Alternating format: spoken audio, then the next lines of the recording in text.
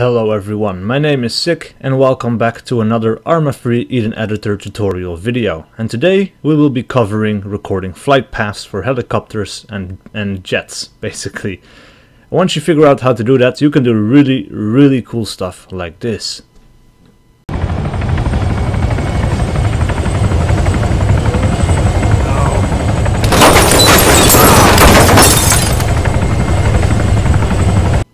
I think that's pretty much the clearest example of the really cool shit that you can do with recording flight paths, but it takes a little bit of setting up. And so to show that, I'm going to go onto the Bohemia forums because I found an excellent post there, and I'm going to use that one to explain it to you, and I'm going to show you it step by step as we try to work out the way it exactly works.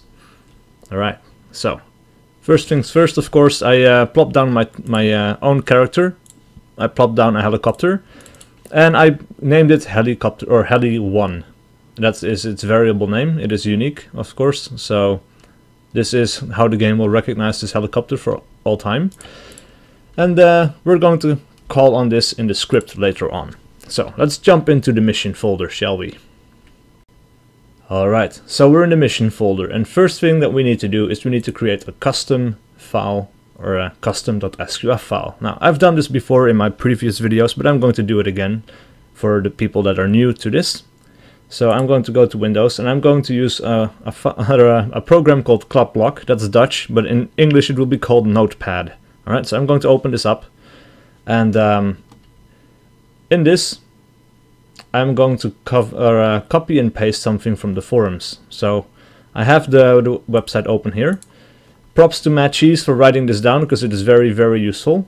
And we are going to be copying and pasting this little area up here. Alright, so let's copy this and let's paste that down into our file. And then we're going to want to change some things, but I'll explain that to you looking at the post on the forum.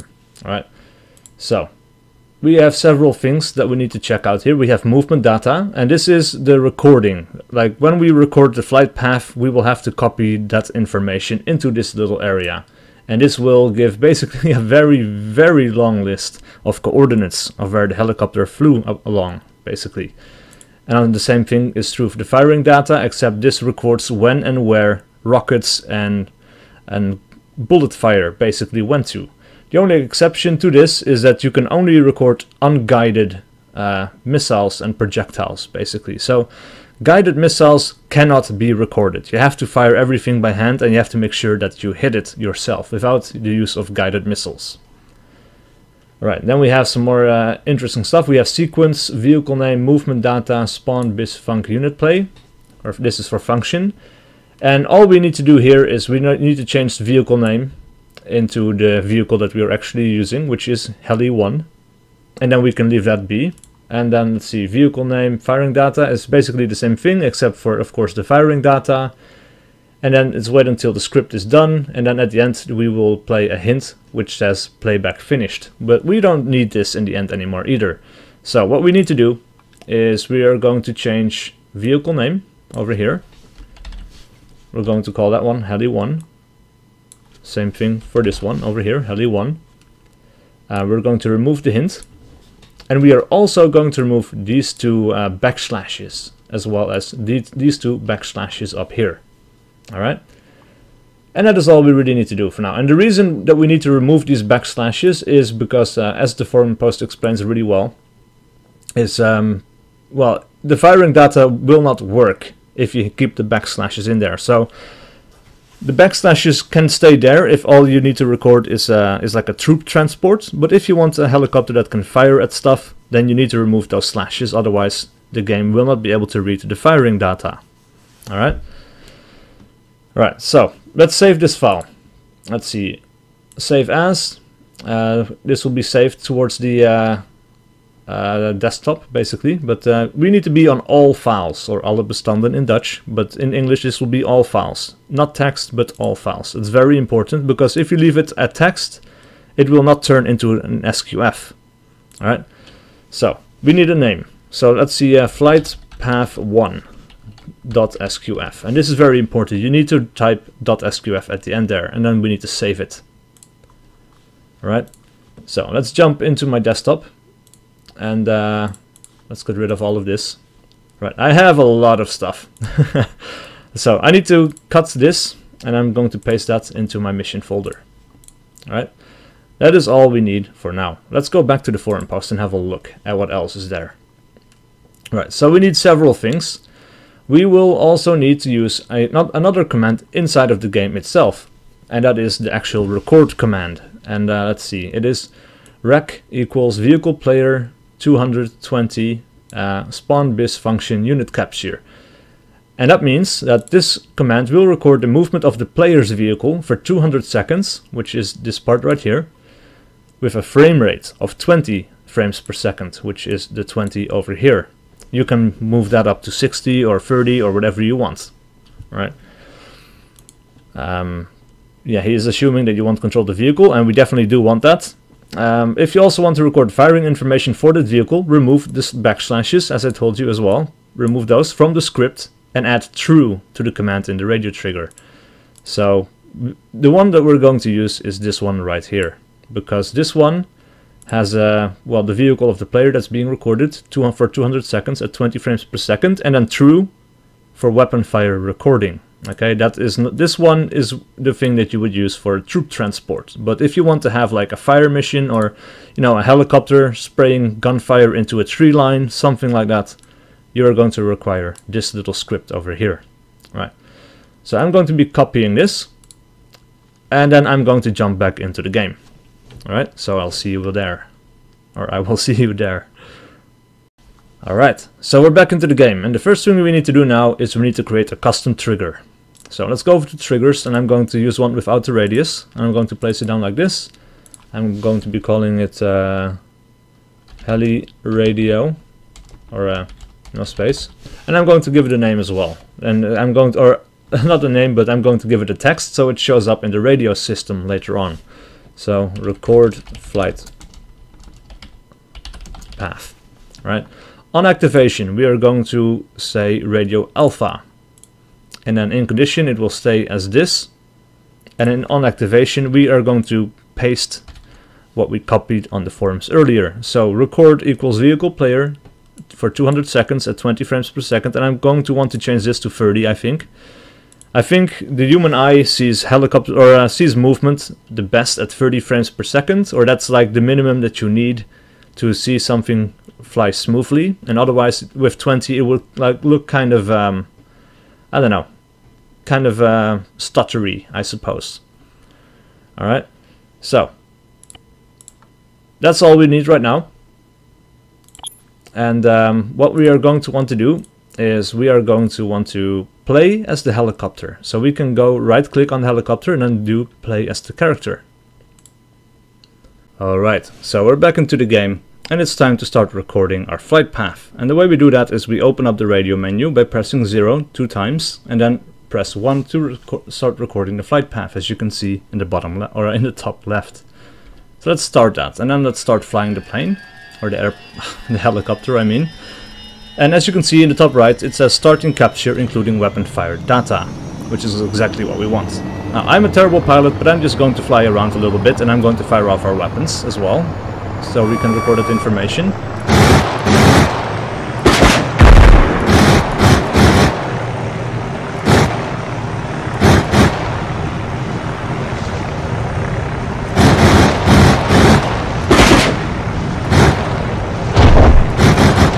I mean, I can keep the helicopter up in the air.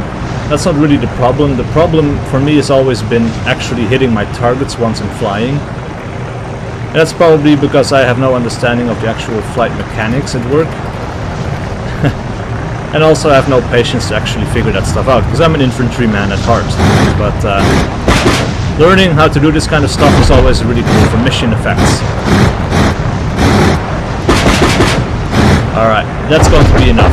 So I'm going to press escape now, and I'm going to press escape again to go back in game, and then we will see the flight path information, or actually the prompt to copy it.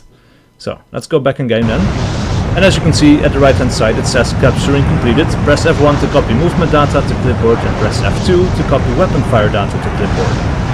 It also shows you all the total captured frames, the total capture time, average captured FPS, average sleep time between frames, and the input FPS and the input sleep from FPS. Right. One thing that's really important here is that you do not want to press F1 and then press F2 straight away. You definitely do not want to do that because one will overrule the other. What you want to do is you want to press F1 first, then go back out of the game and into your mission folder. Alright, so let's go and do that now. Let's press F1. As you can see, it says units movement data copied to clipboard. So let's go back into our mission folder. Alright, so we're in the mission folder again, and let's open up flight path 1. Right. First thing I want to do is I'm going to want to have a little bit of space in between movement data and firing data over here. And then I'm going to select all of this, including the little icons at the ends here. Or actually, let's remove this little space at the end as well, because it's kind of bugging me. Same over there. And let's select this, all of this, and then paste the information that we need. And as you can see, it is an absolutely massive, massive wall of text. Right, and that is kind of why I wanted to have the little space in between, because as you can see, firing data is now down here and it's easily identifiable. If it was straight up here and then after that you copy the firing data into it, it is going to be very confusing. But first things first, let's save this and then jump back into the game to record the firing data. Alright, back into the game, let's press F2. Now it says units weapon fire data copy to clipboard. That's exactly what we need, so let's jump back into the mission folder again. Alright, so we're back. Let's go back to the flight path 1.sqf, and then let's select this bit of code over here, including the little signs that I don't know the name for, and let's paste the firing information as well. There we go. This one is a lot shorter, and it shows that it basically shows exactly when, at what time these weapons were fired, basically, and what weapon was fired. And like I said, it's really important, only unprojected or unguided missiles and projectiles can be recorded. So only the minigun and the rockets, basically, but none of the guided missiles. Alright, very important to remember. Alright, so let's save this stuff once again and go back into the game. Alright, back into the game once more. Let's create another custom trigger, right? Another one without radius, and this one for the purposes of the tutorial, I will make this a radio trigger as well. But you can make this whatever kind of trigger you really want or need for your specific mission, right? I'm going to give this the name radio 2 because why not? And in text, execute flight path, right? So activation is going to be radio Bravo. Condition is going to be this, and then on activation we're going to paste this little bit of this little bit of code, and of course we're going to change the name to flight path 1, right? And add a little semicolon at the end as well, and then let's check it out. All right, so back in game, let's open up the radio menu and press execute flight path. As you can see, I'm probably still talking at this point. The helicopter did judder a little bit and it should start flying soon. I hope. Yep, there we go.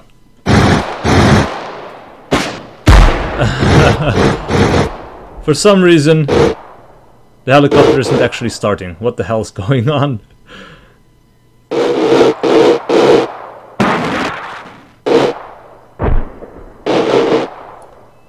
But it is following my path exactly, and it is firing all the weapons at the same time as I was firing them as well. So it actually does work. For some reason the engine is not switched on, which is very weird, and we're going to have that fixed. Let me check that out. Alright, so I made it work. I'm not entirely sure why the engine doesn't turn on by itself. Maybe it's because I messed with the frame rate. So if you're still watching this video at this point, probably leave the frame rate at 20 and see if it works for you. But if it doesn't, I made a little fix for myself, and in the radio path over here, I add a little bit of code that says Heli 1 engine on true. And that means that at the same time when the flight path starts being executed, the helicopter engine will turn on by itself as well. So let's see how that looks in game, shall we? Right, so execute flight path. There we go. Engine starts to turn on.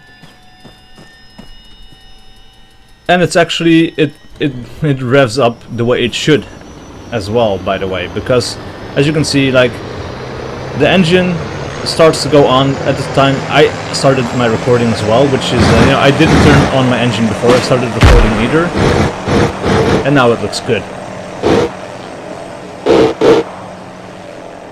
As you can see, now the engine is on. It's still firing when it should, and firing the rockets everywhere it should, because that's exactly where I fired my rockets. We should make my terrible turnaround over there in just a second, and then we should come flying back this way, I think, right?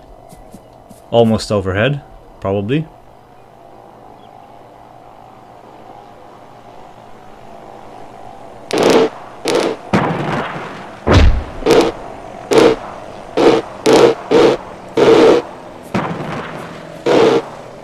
Yep.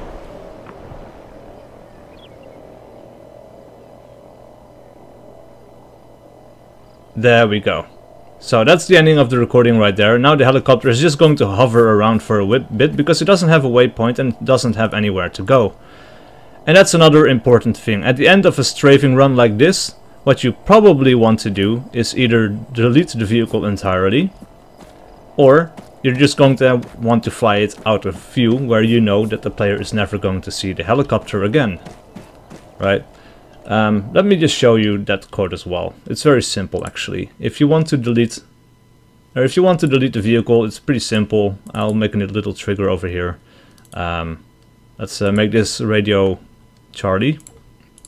Radio free, delete. And then let's see, yeah, Radio Charlie, condition this on activation, heli1 delete vehicle, or delete vehicle heli1. That should work, right?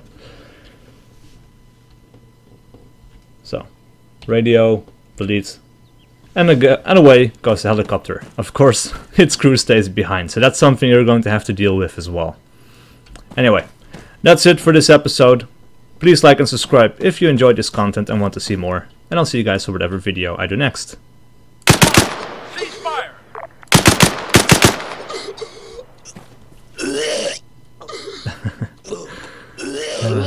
Oh, my sick mind, right?